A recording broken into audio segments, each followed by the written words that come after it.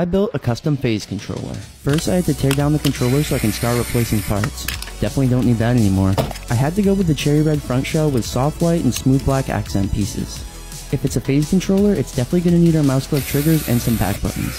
The mouse clicks have a super short pull so you can react and put shots on target much faster. The back buttons will always let you stay in control of your thumbsticks and provides a much more ergonomic way to play.